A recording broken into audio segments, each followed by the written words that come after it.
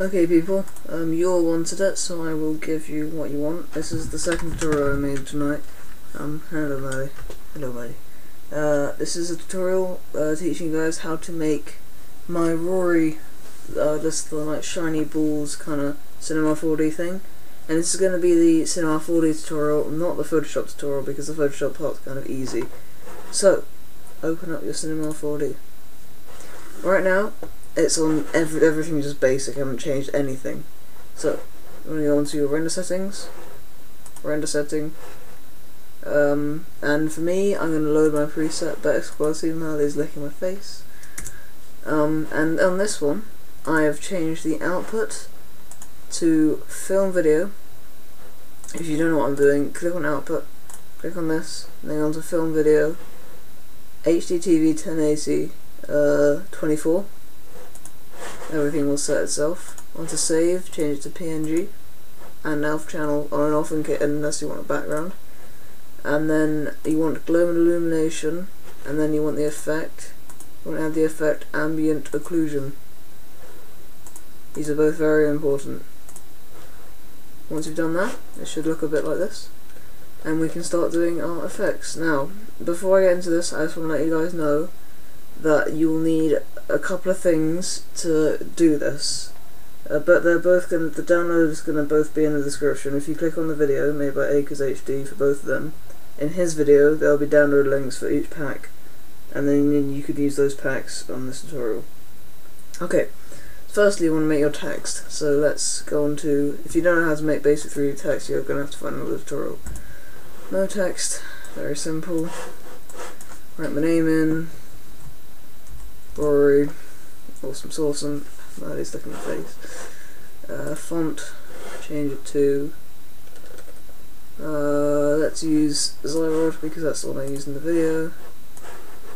And then this is very important. You want to change the horizontal spacing, so but each letter is touching, so like that. It just looks much better.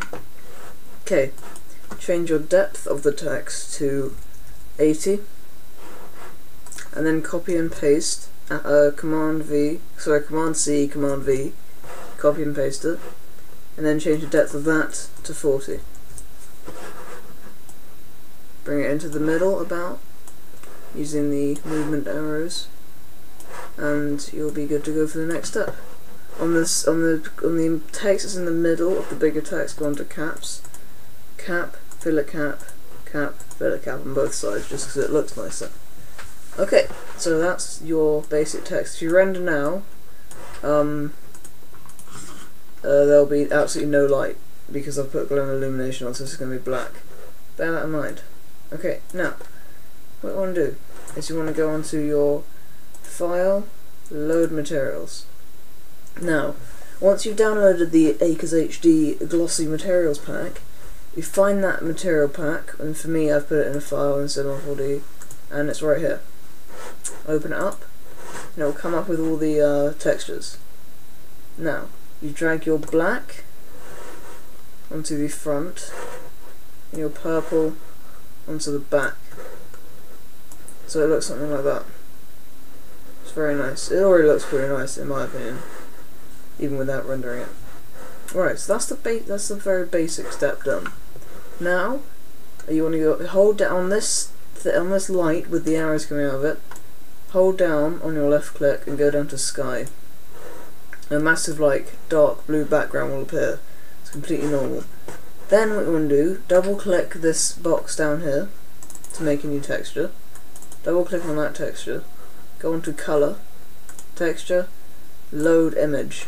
Now you're going to have to find this HDRI pack 1 in your downloads or wherever you saved the file in the second Cinema 4D Acres HD pack. You'll get all of these. I'm not sure which one I used, but I'm just going to use a completely random one.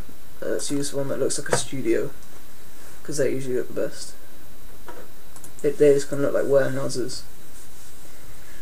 Let's find the studio. That's too bright.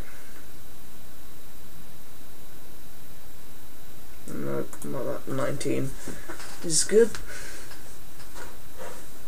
Perfect. Okay, open that up. Yep, you want to press yes on that. Now you'll have a material. Now drag this material onto your sky. And already, once you render it out, sorry man, in the face. Your text will render out with your background, and you'll get a bit of illumination, a very glossy look to it. Okay, this is all good. Now, what I usually do, just to make the background to my preference, if you click on sky, go onto the rotate tool, which is here, and then just drag the green axes along, just to find a good background. Render that. See what this looks like. That looks pretty good. Right, so from here, this is where you want to make the balls. Balls. Yeah, I don't even know. Okay, on the cube, hold down the left click, go on to sphere. Make sure it's on the up and down thing, the movement tool. Okay, just move it above the texture so you can see it. Oh, Harry, not now. Go on to MoGraph, cloner. Now drag your sphere into the cloner, and make sure on cloner, go on to mode and change it to grid array. Now you just want to adjust these. I usually make it 4 for each, just so I have a bit of leeway each way. And then turn each one up to just to see, so that's about 681, copy, paste it into each one. So they're equally spaced apart.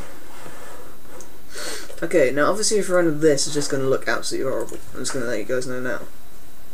It's got no texture to it. That looks pretty bad. Actually, it looks pretty cool.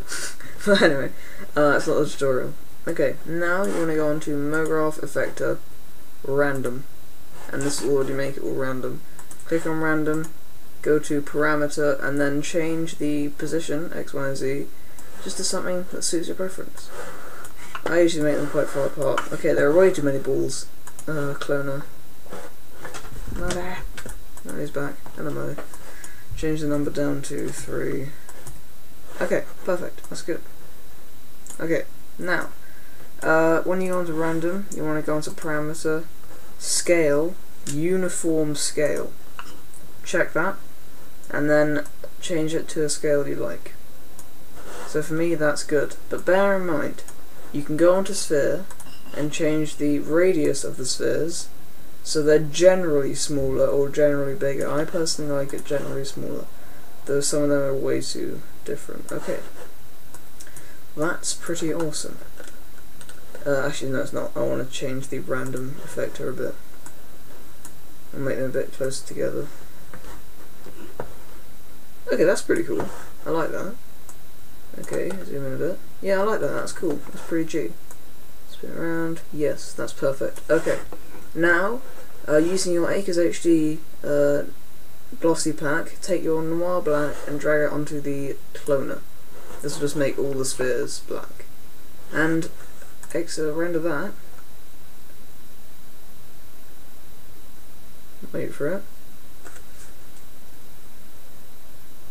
And you should be good to go.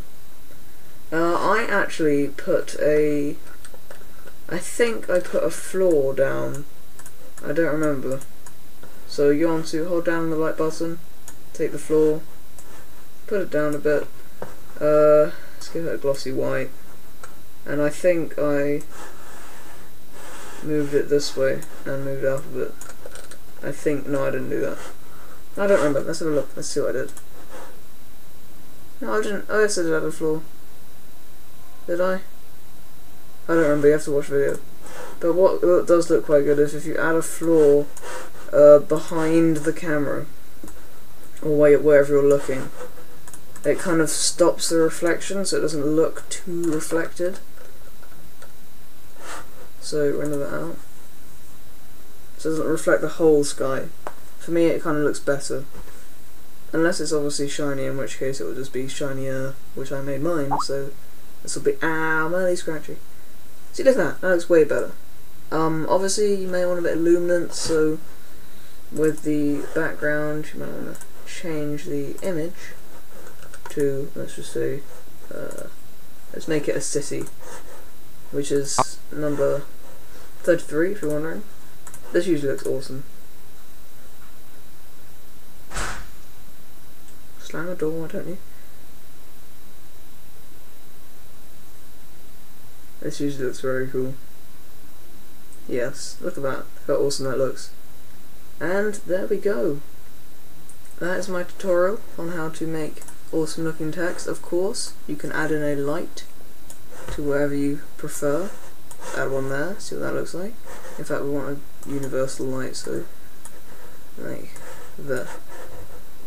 Render that out. See what that looks, this should look awesome. And then pretty much from here, it's just your personal preference, your personal customization. Obviously you will change your name, you might change the colour, stuff like that, and there we go, look at that, absolutely perfect. That is my tutorial on how to make awesome looking glossy text with floating meta balls, well not meta balls, like dark matter in the background, and then a luminance background with a backdrop.